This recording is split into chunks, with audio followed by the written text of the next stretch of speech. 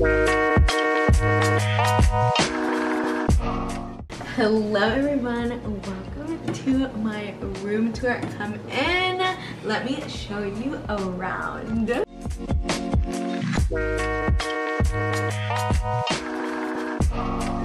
So when I first wanted to design my space, I said Pinterest. I said let's do a little pastel, eclectic, Gustav Westman inspired vibe up in here. That was very much a quarantine thing, and quarantine season is kind of when I conceptualized this room. So that's why you'll see a lot of those reoccurring colors and themes around this space, and we made her cozy. So the first thing you'll see when you walk in is my Teza collage kit. This is my filming background go-to. You have probably seen me film a bunch of stuff on the VS Pink YouTube channel here, right here, literally.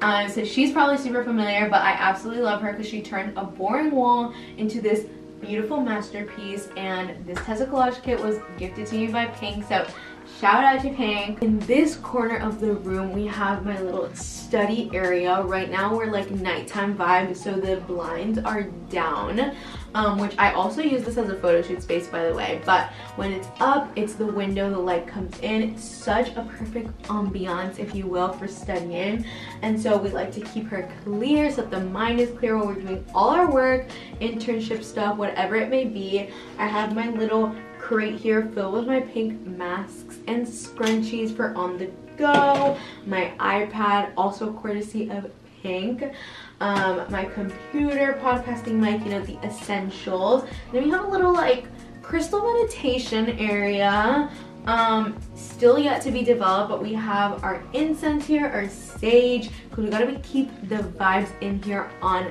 point. We don't want any negative energy entering our sacred spaces, and I can't keep a plant for the life of me, so lavender it is. So this is the bedding area. Wanted to make her a little unconventional, so we bought a lilac color from Miss Ikea, obviously, and then we have some gingham pillows in a pink color, and then underneath the pillows are like a silky gold, and I feel like it really matches the wall art behind me because we also have some lilac, pink, and gold as well.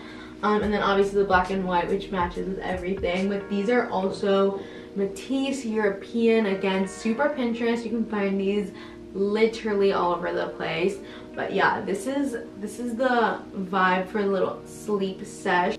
My nightstand is just a couple of crates lined up against each other. But basically I have my nighttime essentials here. Everything that I need, from melatonin, we have our little eye mask, you know, if there's a little bit of light or whatever it may be, some light reading, some journaling, all the fixings you already know. Here is my closet area. Obviously I needed an extension of my closet because I have a little problem. I have this like cool kind of like closet-y yet like cabinet space built in with the place. So we had some fun with her for sure. We have some like pink boxes here, moving all over the place, but we have also some roses here, some bags, again another pink box, and my funky candles. And then down here I have like more like personal care stuff, a lot of pink stuff, a lot of pink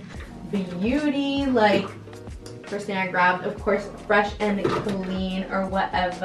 And right before I head out, after getting ready in the morning, in the night, whatever it may be, I obviously take a look at my little mirror, part of my sliding door situation. And of course, I have my little Yes Girl You Can sticker, a little affirmation on my mirror brought to us by Pink, to make sure I'm feeling super confident wherever I'm stepping out to. And that concludes the end of my room tour. I hope you guys enjoyed. Whatever your favorite part was, let me know what it was in the comments down below. And as always, I hope to see you soon on the VS Pink YouTube channel. Bye!